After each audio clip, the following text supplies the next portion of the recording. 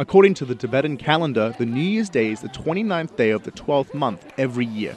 The celebrations start off with a family dinner of gutu, a kind of meat and dough porridge. Then in the few days following, people will visit friends, relatives and neighbors to present tiema, a wood container holding different kinds of grains. This is to bless people for a good harvest in the next year.